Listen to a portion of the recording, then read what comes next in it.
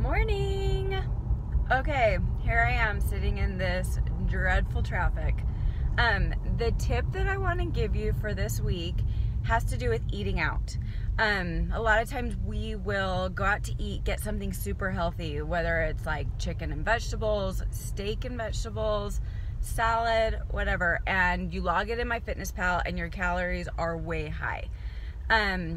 A lot of times people are asking me why, and the reason for it is your fat intake. So 90% of restaurants cook or marinate their meat and their vegetables in some kind of butter or oil or fat. So next time you go, ask them to cook your steak without any butter. Ask them to hold the butter out of your veggies. And then on your salads, make sure you're picking only one fat on the salad. So whether it's cheese or dressing, make sure you're not going overboard.